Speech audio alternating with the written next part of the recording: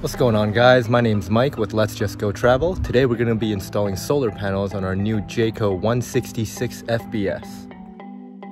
So one great thing about this trailer is that it's already pre-wired for roof solar as well as a charge controller here on the inside. It makes the installation process a relative breeze. There's already a marked spot for where you need to cut into the wall to install your charge controller. And on the roof, there's already outlets pre-wired in and ready to go. You just need to install your solar panel and hook it up. So like I said, this is a brand new trailer to us. We still haven't even taken it out for its shakedown trip. Just trying to get everything ready and prepped. So once we do get out there, we have everything ready to go. And just as a disclaimer, this is my first time doing this. We are still relatively new to RVing. We've learned a little bit over the last year or so, but this will be the first time I've actually cut into the walls of this thing. So hopefully whatever happens here with me can serve as, if nothing else, an educational tool. If you have this trailer and you're looking to install solar, hopefully this video will be helpful to you.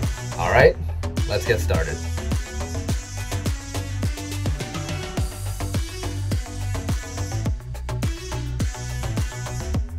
Alright, so we're up on the roof now. For our build of this trailer, we went with the factory roof racks. Our original intention was to use these roof racks for holding our canoe, but once we got our canoe up here and tried to actually fit it on here, we realized that it wasn't going to fit. So I decided to repurpose these to be a permanent install point for our solar panel. Alright, so just put the solar panel there for now while I work. So the idea is that I'm gonna get the solar panel to run across this way. And how I'm gonna do that is I'm gonna install these square tubings that I found at Home Depot, fasten them to these roof racks,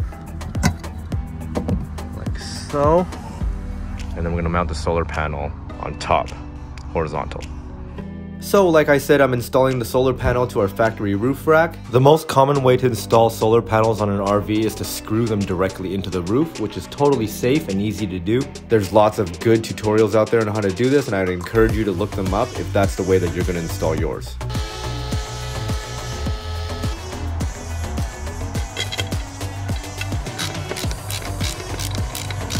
Alright, so I got both bars installed.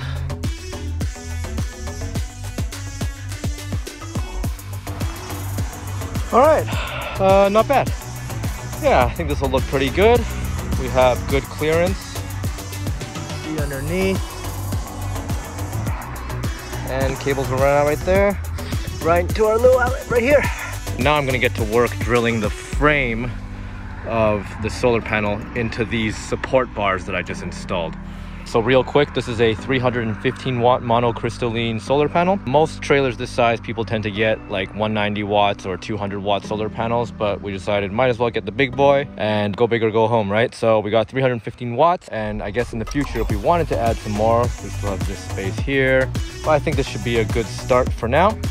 I decided to add 3 bars instead of just 2. When I mounted the solar panel on it, it looked like it was kind of bowing down in the middle, so throw another one on and let's get it back on.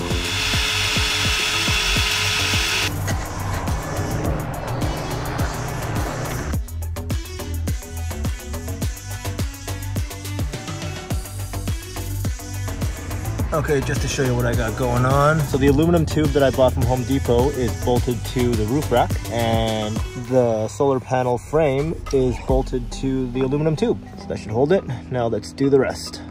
Alrighty. Solar panel is in, 100% secured, ready to go. This is where the connection would go, but it's just not quite long enough. So I'm gonna have to get an extension cable. Cool, so that definitely took way longer than I originally expected it to go. I started at I think like 11 in the morning with all like my tools laid out and ready to go. It's like 5 in the afternoon now, so I thought like, oh, it'd probably take like a couple hours, but I probably made like 6 trips to the hardware store to get different screws, and yeah, but it's all good. We got it fully mounted with Dana's help at the end here, and now we're gonna head inside and finish installing the charge controller. Okay, so now that we're back in the trailer, we have to install the solar charge controller along this wall. So if you have this same trailer, you likely got a sticker or something that was on this wall that shows you that this is where you place the panel. Ours didn't come with it for some reason. What I did to find out that the pre-wire was actually in here was I just popped open this set of electrical sockets and I could see the pre-wire just kind of hang behind it here. So for now, we're just gonna choose a location where we want it, and then we're going to cut into the wall, and it should be all good. So let's go. So the charge controller that we're going with is the Go Power PMW 30 amp controller with Bluetooth. This is a really popular model for RVs, and it also flush mounts to your wall, so there's no hanging wires.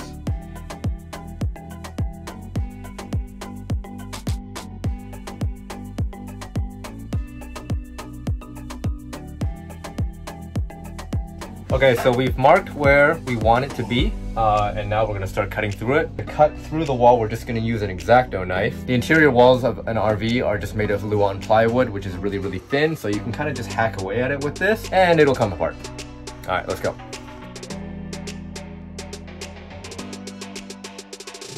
This is my first time cutting through this kind of stuff, so it's a little daunting cutting into the walls of your brand new RV, but you gotta just come in.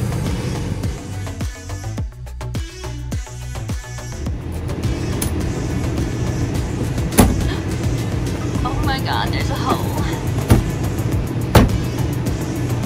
Don't lose it. Ta-da!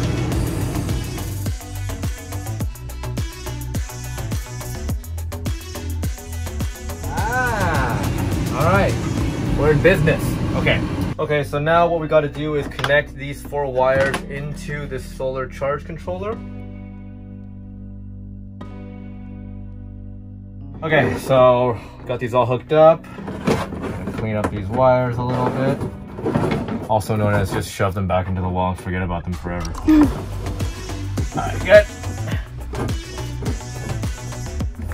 Fits pretty nicely for the most part. Cool. Okay, I just gotta screw them in. I mean, it's probably fine like that. You probably can leave it. Are you kidding me?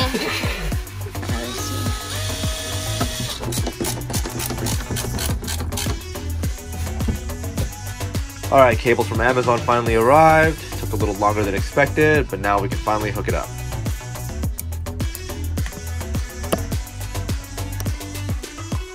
And just checking inside, it looks like it's working. We're making power. It's a pretty cloudy day, so we're not getting a ton of it, but it's working.